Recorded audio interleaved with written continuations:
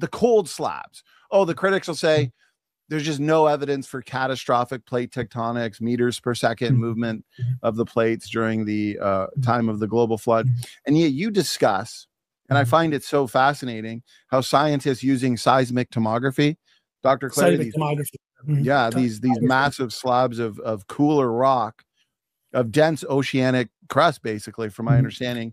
The lithosphere, it's about 100 kilometers thick, 60 miles or so. It's the crust plus some of the upper mantle, but basically we call it crust a lot. Just it's reasonable to. So, if catastrophic plate tectonics were true, as you were saying, this would be an expectation for us to find. And so, is it correct to say that if these were taken there through just normal snail pace movements of the plates, Dr. Clarey, that they should actually be either assimilated temperature wise to the surrounding material or even completely melted?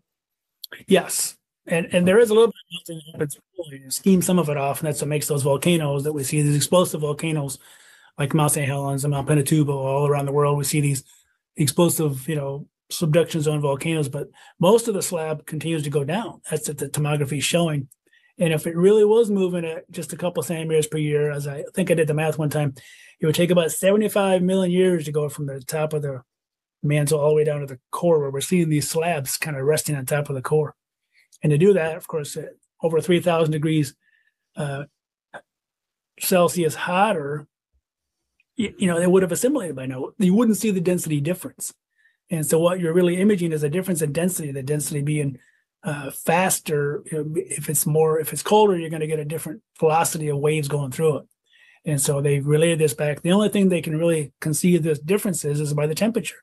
And so they're always seeing these cold blobs, these cold slabs going down, because density is explained essentially as the only way to get that density is to have colder slabs going down. So yes, the answer to your question is they should have assimilated in 75 million years or 50 million years, whatever the case is.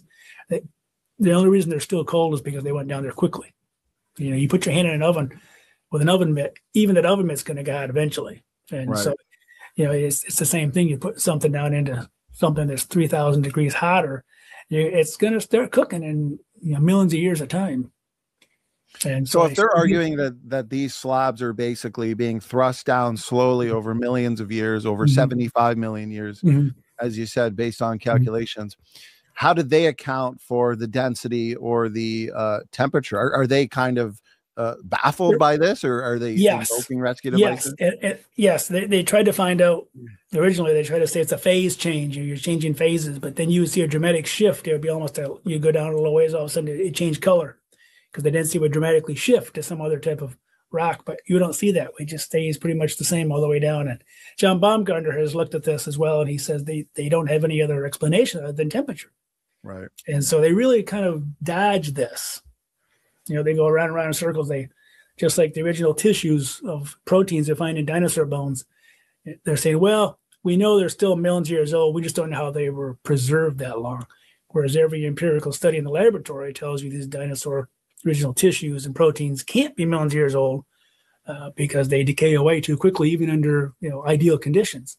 And so it's the same thing. They kind of dodge around it and never really address it. They'll take students out in the field like myself, and they say, here's two layers of rock laying on top of each other. There's 100 million years of time in between them. Isn't that cool? You can touch 100 million years of time missing in between. They don't ever say, well, why are these rocks so flat and parallel to each other with no evidence of erosion in between? If there's 100 million years of time, there should be huge canyons and gullies everywhere. The Earth doesn't make flat layers, and that's what we see in Grand Canyon. But those flat layers are what we see across the continents with oil wells. You can extend those all the way across continent to continent to continent. It's a global phenomenon. Erosion doesn't make flat surfaces, but between every layer of rock, even there's supposed to be a lot of time missing between the sequences, tens of millions of years or maybe even hundreds. Where's the erosion? Occasionally it gets some uplift. You get a few angular unconformities mixed in with the rocks are like this, and the rocks on top are flatter. But for the most part, most of the continents are flat layers on flat layers, just like you see at Grand Canyon. And to explain that to me, they don't address that either. There's so many obvious things that if we point them out, people go, yeah, but nobody brings it up when you're taking geology classes. I 9 years of geology classes, and they never bring that kind of stuff up at all. Wow. They just give you the standard story. Here's this, feed you the same story, same story. It's like they don't want you to think.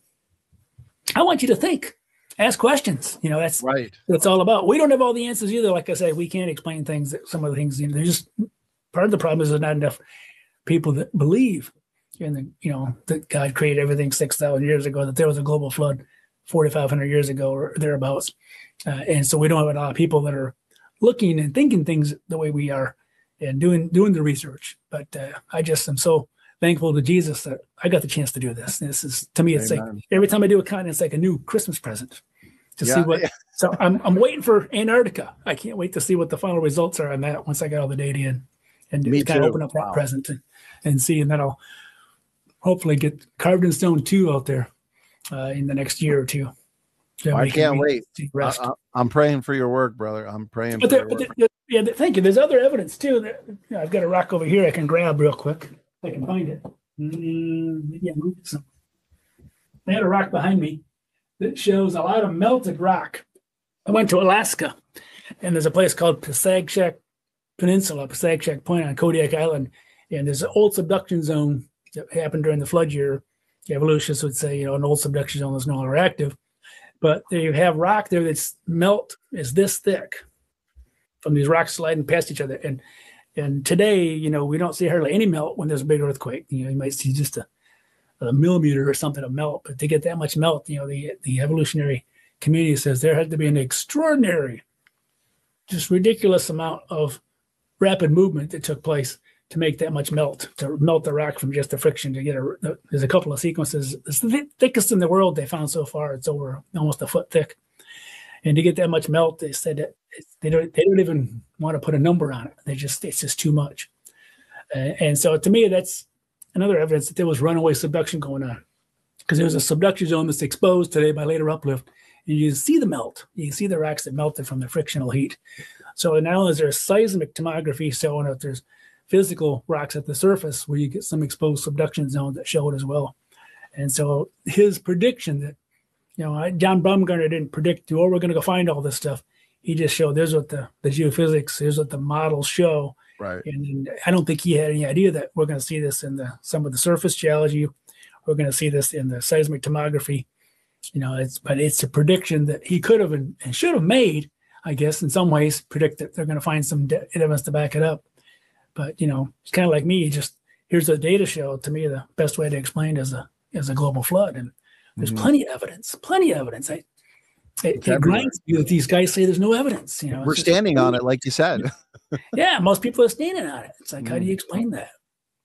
Wow. And I think in light of what you're saying here, this is why it's so important to do what you've done with the geology textbook, if I remember correctly, at Liberty University, because you're showing both sides of the equation. There we go. Yeah. I don't know if that shows up backwards. Let's have a look at that. It's backwards. Yeah, that's great. And that's what we need we need people, because I know growing up, before I got saved at around 27, 28. I was unfamiliar. I was never presented in all those years of school, high school, college, any of this evidence. And so for you to have a textbook there where it shows both sides, but then it highlights the evidence for young Earth creation and a global Genesis flood, that is fascinating to most objective thinking people, Dr. Clarey. Yeah, it has some of the maps of my 6 continents with the data in there. I mean, it isn't the big thrust of that book, but it's in the chapter on Earth history. So I talk about the evolutionary Earth history story, and then I get into, okay, here's what we think the rocks represent, the different stages of the flood. And that explains the rocks and the fossil record the best.